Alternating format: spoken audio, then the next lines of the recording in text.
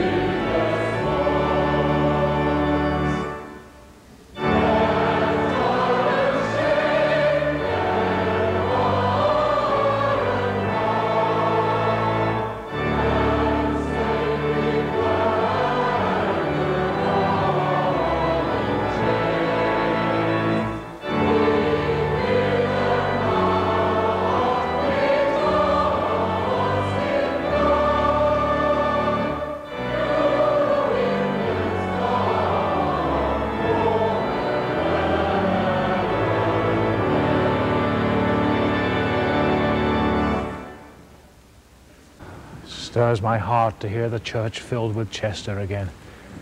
I only wish it could have remained our national anthem.